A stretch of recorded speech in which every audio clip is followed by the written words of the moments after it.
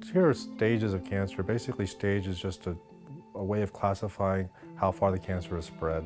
And every disease type has their own way of staging things. So the staging for breast cancer is not going to be the same as staging for ovarian cancer, obviously, because it's completely different diseases. But that's generally what we're trying to do, is trying to get an idea of how advanced the cancer is. And once we know how advanced the cancer is, we can generally give people an idea of what the prognosis is. That's ultimately what's important. You're not so much worried about stage, you're more worried about, are you going to be able to cure this?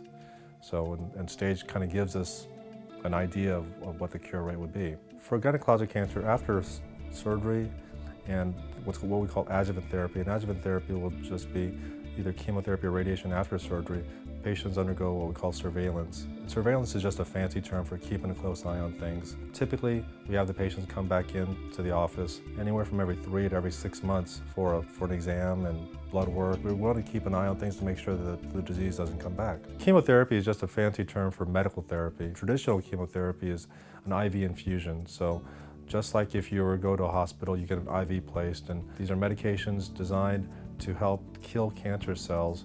And for the most part, the way I describe it is it's very expensive, very well thought out poison.